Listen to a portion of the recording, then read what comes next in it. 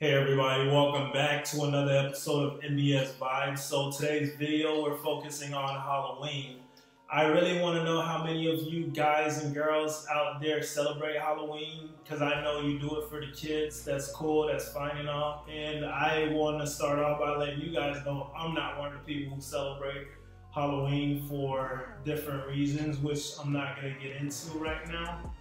I think we're all willing participants in a ritual that we don't even understand what's going on, but we just partake in it. But I really don't, and I will really advise you not to like that, because I feel like it's really demonic, and the energy it's putting out in the atmosphere is not a positive energy. And you know it's all about the vibes and vibrations. So what energy are you vibrating on when you're celebrating Halloween? Because it's all positivity over here, even though some people might see me and think they know me, but I feel like I'm really misunderstood. But throughout my videos, I hope you guys really get to understand and know who I am. But I hope everybody is safe during this time and stay away from crazy people. But I figure, how can you stay away from crazy people when you're celebrating a whole holiday for crazy people, right? On the same note, I personally don't celebrate Halloween, so how I celebrate Halloween is by saving lives. I donated some blood and just giving blood to the people who might need it in this horrendous holiday. This video right here will enlighten you on a little history about Halloween and give you guys more clarity a little bit. If you are so-called Christian, or you just believe in a higher power, or whatever it may be, I'm just saying this video will really help you and direct you on the right path. So please like, share, subscribe, and let me know what you think of the video at the end. And let's start. First of all, the history of Halloween starts with a holiday, an ancient Celtic holiday. It's pronounced Samhain. All Saints' Day, or All Hallows' Eve, is much later on the timeline. In ancient Britain and Ireland, the Celtic festival of Samhain Eve was observed on October 31st, at the end of summer. It was an occasion for one of the ancient fire festivals when huge bonfires were set on hilltops to frighten away evil spirits. The souls of the dead were thought to revisit their homes on this day, and the autumn festival acquired sinister significance, with ghosts, witches, hobgoblins, black cats, fairies, and demons of all kinds said to be roaming about. In addition, Halloween was thought to be the most favorable time for divinations concerning marriage, luck, health, and death.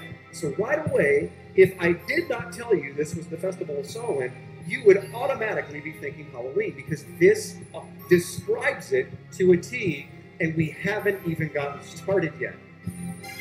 So ladies and gentlemen, we see right off the bat that the actual origin of Halloween had nothing to do with All Hallows' Eve, that its roots go all the way back into a pagan cultic festival called Samhain. Today, even in Satanism, the high holy day, guess when it is?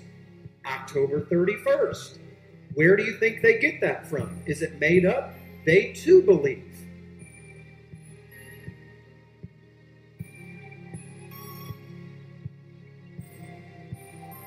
God comes up to you. He creates a holy day. He calls it Passover. Tells you that you have a meal, to have a meal with unleavened bread, to remember the death, burial, and resurrection of Jesus Christ. Then Satan hijacks it, comes to you. So now Satan is talking to you. He tells you to do this, to change the name to the wife of Baal, the goddess of Easter, and start adding in other traditions and pagan things like dying Easter egg, killing of and eating Easter's ham. Add in a bunny, because that's a symbol of fertility for the ancient pagans, and so on. He even says this: it'll be easier for the pagans to accept Christ if you do this, because this is what they're used to doing. So here's what I want you to do. I want you to take Passover. I want you to change it. I want you to add in all these pagan things that the pagans are used to doing, because it'll be easier for them to convert to Christianity if you come on their side of the fence and start doing pagan things in pagan ways. And he's silent. What do you do? Do you do it?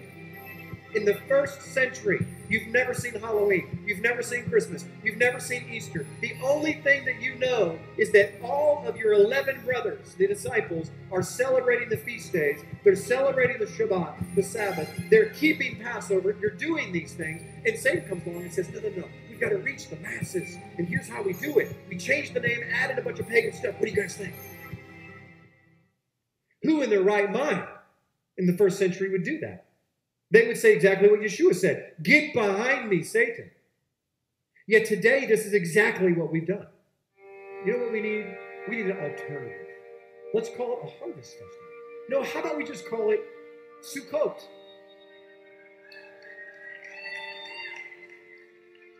Ladies and gentlemen, the Christian church has been trying to find alternative for Halloween for 50 years. And I submit to you, Mr. or Mrs. Christian, that God already has one. It's called the Feast of Tabernacles. It's a harvest festival. Why do we have to invent things when God has already perfected things? How many have heard of this? Trunk or treat. This is very popular now because we don't want to send our Christian kids out on the street in our subdivisions because they might get killed. So Christian parents don't want to do this. So what do? We invented something different. Everybody bring your car, decorate your car, open up the trunk, get your lawn chair out, let all the kids go trunk to trunk. We'll call it trunk or treat. Ladies and gentlemen, all we're doing is celebrating Samhain. And like the famous phrase is, you can put lipstick on a pig. It's still a pig. So you want to kiss a pig with lipstick, that's fine. But when you take that blindfold off, you're not going to be happy. And at the end of the day, when our blindfold on Judgment Day is taken off and God shows you outside of time, because when He looks down and He sees these little children dressed up as whatever, at the same time, because He's outside of time, He sees little children being sacrificed and the people dressing up as demons to try to trick the demons to leave them alone. He has not called His people to mix for the purpose of witnessing. The biblical definition of witnessing is to be holy. And the definition of holy is to be kadosh, separated.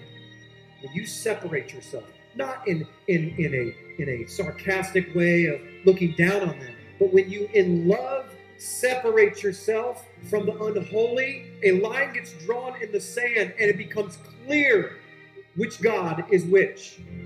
And at the end of their day, when Halloween parties are over and their drunken orgies are done with, they're dead, hungry, thirsty, and starving, hurting, going back to marriages that are falling apart. And they only know that that person down the street has a great marriage. My coworker is brilliant and shining. Why don't you celebrate Halloween? This is why. But you know what? You seem to have, can you give me some advice on my life? You see, when we come out of the world, we become a beacon in the night. When you hang around people that are not of Yahweh, but are of the world, they put bushels on your light, and you don't even know it. I would hope most of you in this room, and those of you who are watching online, would ask the question in the first century, would you do this if Satan told you to take a holiday that God said was holy and change the name and add a bunch of pagan stuff? You would never do it. But we do it today. And we justify it by, as well, if you can't beat him, you might as well join him. I want to witness. You are not allowed to enter into a pagan festival with the purpose of witnessing. Let me give you the law of extrapolation to prove it to you. You are not allowed to go into a strip club to witness to the ladies on stage. But if you believe that you can hand out and witness to kids coming to your door and enter into a pagan festival and Christianize it, you're creating a law that says that you can do the same thing. Because how come I can't go into a strip club and witness if I can witness in this? They're both pagan, they're both demonic, they're both evil, they're both of the world. That means that you get to play God. You get to play Scripture. You get to create the laws, the instructions for how to witness to God, to the people of the world.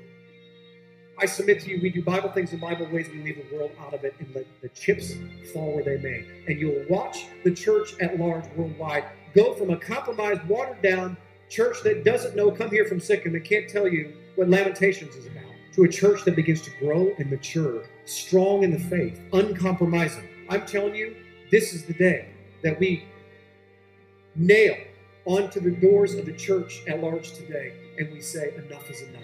I'm done compromising. I will stand with my King and his word, and I will not falter.